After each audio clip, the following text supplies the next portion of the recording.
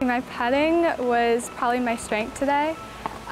Just trying to stay patient through every hole. I'm trying not to get too ahead of myself and just playing each shot, focusing on one shot at a time. So I'm just trying to carry that mindset into tomorrow. It was quite windy out there, but I tried my best to adjust for it, but it was pretty difficult. But the course was in incredible shape and so fun to play. I love this golf course. Today was only my second time getting able to play it, but I love these greens. Anytime you get to play a golf course where the ball rolls truly is really it's really nice. I played really solid today. I didn't really make any mistakes, which I think is crucial on this golf course, especially with the wind. I got off to a pretty good start. I just didn't make any mistakes really.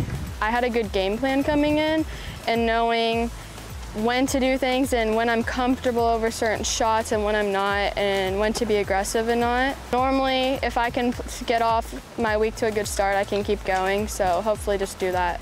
Today, I started off struggling. I was 3 over through 3. I just tried to keep my cool. I knew there was a lot of golf left still, and I knew I'd probably play pretty tough today, so I tried to just take it shot by shot. I still have like probably 4 or 5 more, thankfully. Okay. It definitely helps my confidence going into them, hopefully competing at the top again.